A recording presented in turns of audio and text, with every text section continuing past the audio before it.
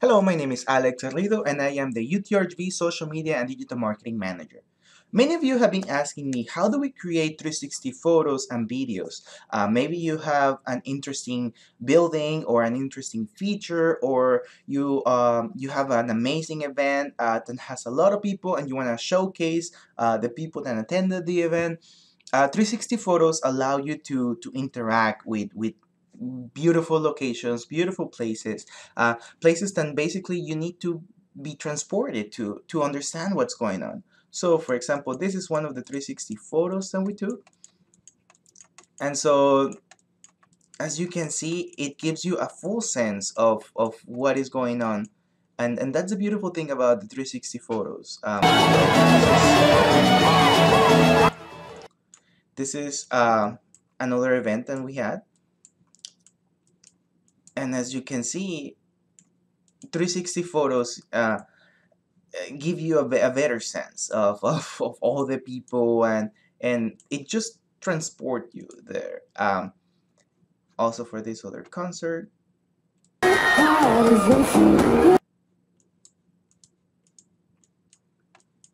So 360 photos are an amazing way to engage and interact with people, um, particularly when you have features that are unique, like for example this huge shopping cart.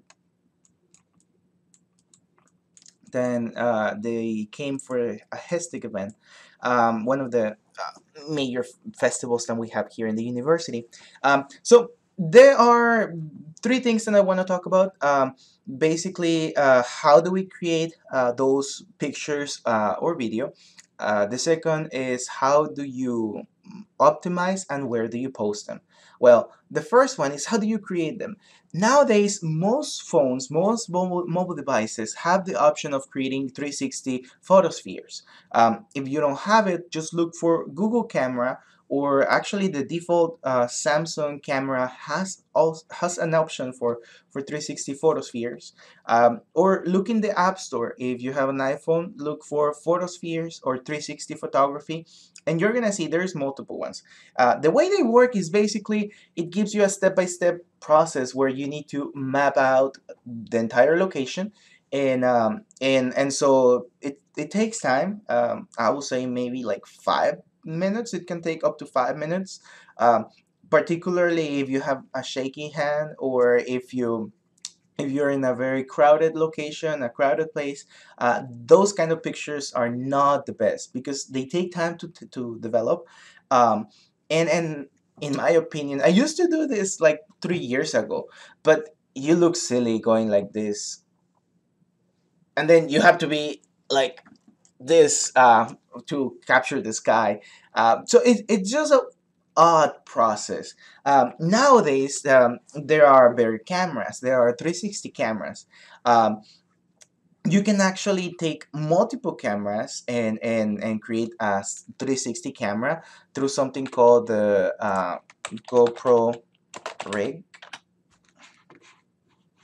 So as you can see, it's just basically a rig, like a framework where you can add multiple GoPros and record super high quality 360 photos and videos. But as you can see, this is kind of like the expensive option.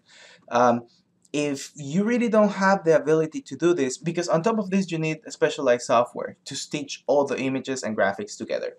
Um, so for major ad campaigns, I know that there was a major car manufacturer that created like a specific campaign using 360 photos. This could be a good option.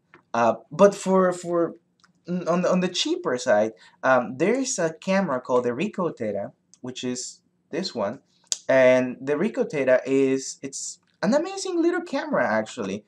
It's not that expensive. Right now is running around 200. I seen it for 250, 350. Well, this in this particular case, this is the Ricoh Theta S, and so this little camera allows you to take quick photos. This was amazing last year. This year there are better cameras, but the ability for this little camera to take photos at night, it's amazing. I have not seen a better HDR rendering software than this one. It basically, you just set it, you take the picture, and it takes a few seconds, like maybe like 10 seconds for the picture to be stitched. The picture is stitched in the camera, so you don't need specialized software to use it. And after that, you can just transfer it to your phone, and you're good to go. There's no ability to expand the memory, so you need to keep that in mind. But in all honesty, you can take a lot of pictures and just transfer them later on to your computer. You really don't need that much space. The pictures are not huge, but they're decent quality. Um, in this case, for example, this picture was taken using the Ricoh Theta. So as you can see, it's sharp. Um, Not the sharpest, just sharp. And if we expand it, you're gonna see what I mean by when I said that it's already old. Um, it is a good quality, especially if you see it on a mobile device. But as you can see, there is a little bit of distortion. There's a little bit of fuzzy areas. Um, Not very sharp lines. I mean, you cannot read nothing here. So um, that's the drawback of the Ricoh Theta. It was great last year, but this year there are very cameras. Now, one of the cameras that just came out is the Samsung Gear 360. The Gear 360, it's an amazing little camera. Unfortunately, it's only compatible with the Samsung phone. You need to have a Samsung Galaxy, in my case is the S7, to be able to use the camera. This little camera takes double the resolution of the Ricoh Theta, and almost double the resolution, and the video is of a better quality. Now, the main issue I have with this one is the pictures are not stitched on the camera. They're actually stitched on a specialized app that you need to download on your phone. And so you basically need to transfer the raw file to well, the unstitched file to your phone, and then from your phone, um, the phone with this app stitches the graphic together. Um, you can also do it on a desktop. There is a special app that you can use to stitch. Uh, I have seen the app. I have used the app, and I still prefer the mobile phone, the mobile app phone, because on the desktop version, I find it that it's very slow and it's not mm, maybe it's not as updated in terms of like the stitching quality as the mobile app. So the cool thing about this one is that you can exchange the batteries. There has like a little there's an option for you to add batteries. So for example, you can have multiple batteries if you have a long project, and you can also use a micro SD card, so you can expand the memory. Maybe you don't have time to move all the pictures to your computer. You can always expand the memory on this little camera. The build is very solid. It feels solid, but it's actually very fragile. This is crystal, so this is a glass. It's not plastic as other sport cameras, so it's fragile. So just keep that in mind. The setting that I love about this one, that I don't see it on this one, on the Ricoh Theta, is that with this you can actually use it independent from your mobile device. So you can set it up so you can have time lapse video looping. You can have a shutter. Put it at, I think that, and then let's see. You can have a timer. You can set it up to 5 seconds or 10 seconds, or that's it. So that's a very useful setting, because you don't have to be constantly relying on your mobile device. Now I find that when this is connected to my phone, it just drains the battery so fast.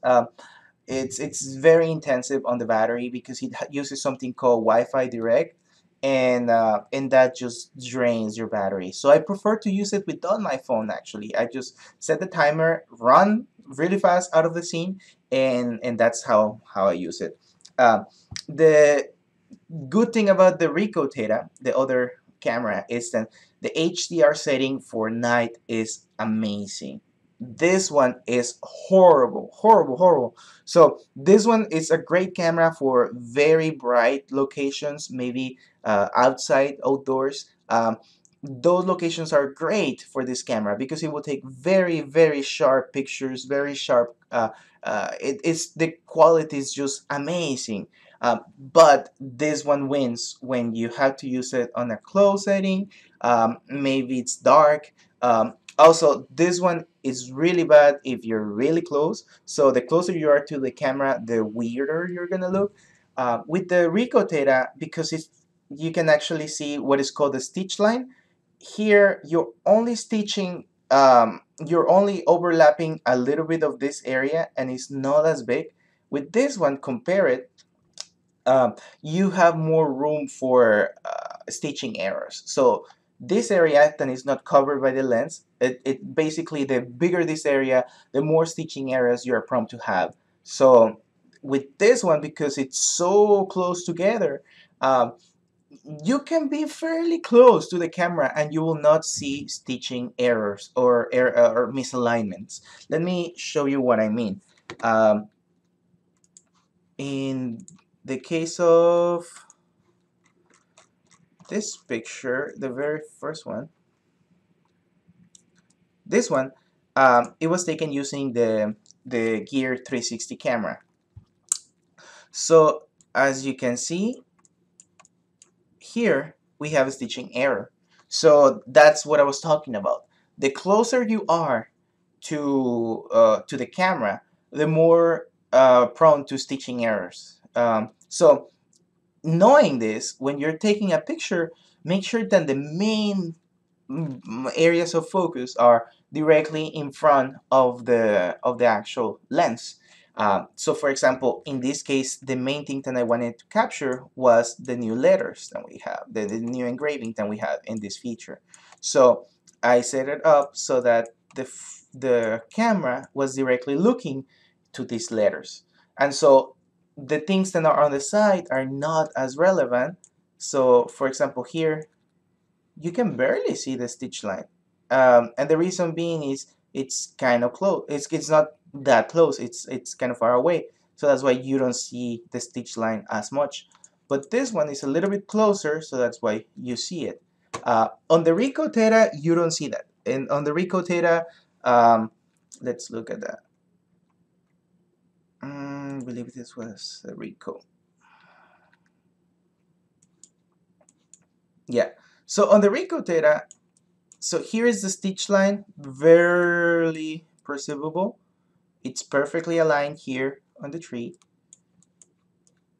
You kind of see it here, but not really.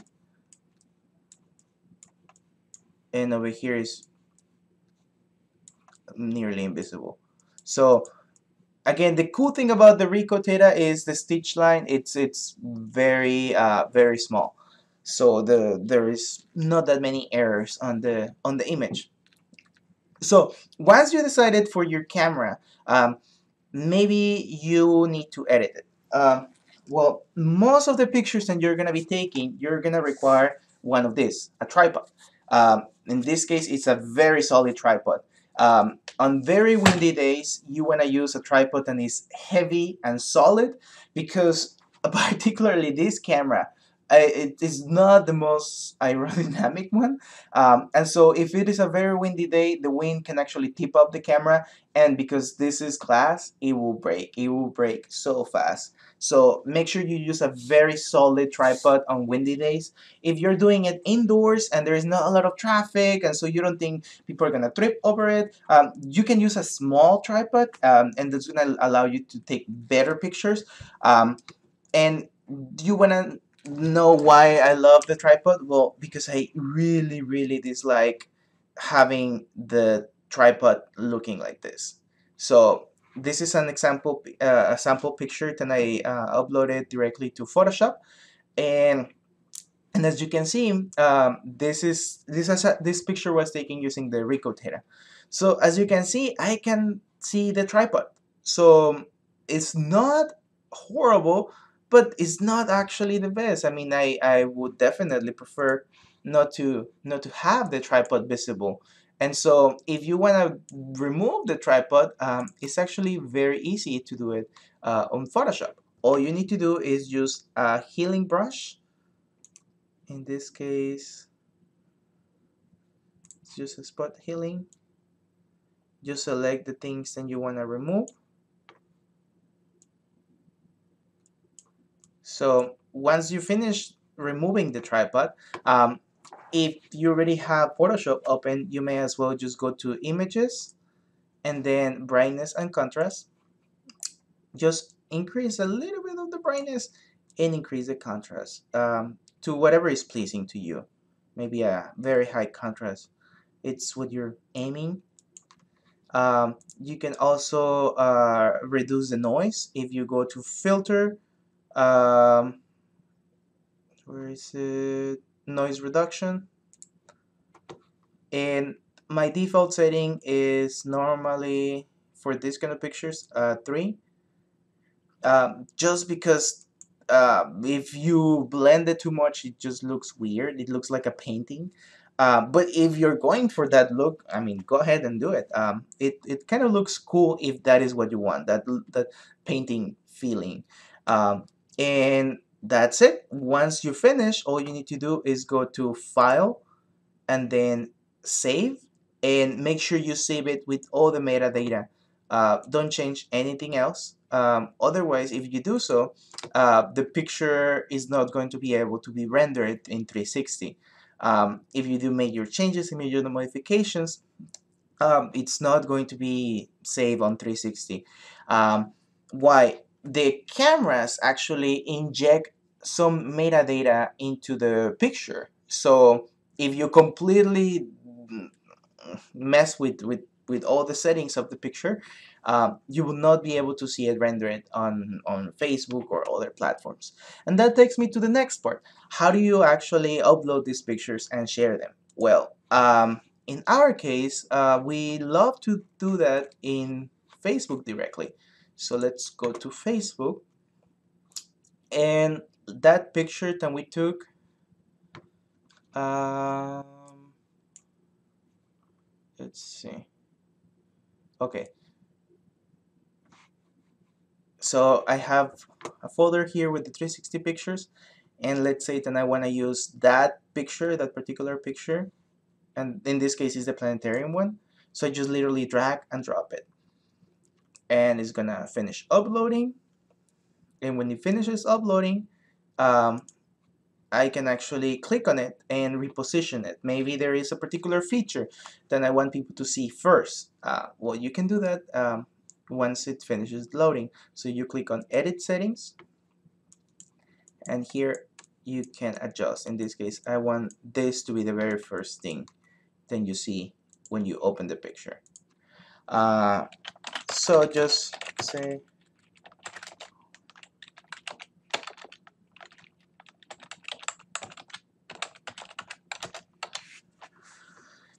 anything, and when you share it, it will automatically render it as a 360 picture.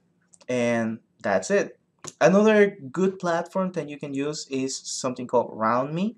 And in RoundMe, you can upload your own photos, and have them displayed side by side. So for example, in this case, I'm gonna use this one, which was for Hestic Community Day. And if you want to share it with people, all you need to do is copy the link and send the link, and that's it.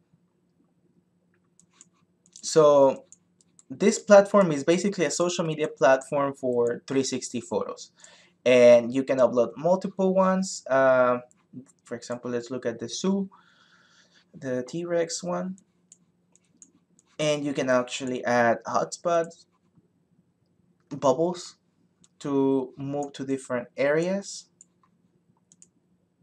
You can actually add text if you want to display more information,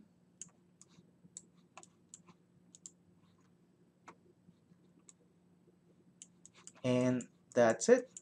So as you can see, I like to hide from the pictures because I like to take pictures where the main focus is the main attraction. And so sometimes having people can be distracting, and so normally I hide. So I just hide behind a wall. In this case, I didn't do a good job, um, and that's it. So in the Ricoh Theta case, for example, you set it up with your phone, and you can shoot the pictures directly from your phone. You have to be a little bit close to the actual camera, so that's why I needed to be over here. I cannot be completely away because if it doesn't pick up the signal, then you cannot actually use this camera. The cool thing about the gear is you can set the timer. So I can set it up for 10 seconds and then just run, and it will take the picture in 10 seconds. So those are the basics of creating 360 pictures. And once you're more comfortable with them, what you can do is you can do fun things like in this case, for example, we did a grad messages wall. So this was a single wall. Then we render it in in a 360 setting. Let's see if I have the. I don't think we have it anymore. Um, but it just looks interesting. It's an interesting feature to have. So you can play around with it on Photoshop and tweak the settings. Just make sure that you don't delete all the metadata, and that's it. So I hope you have fun creating 360 photos and virtual tours, and have a wonderful day.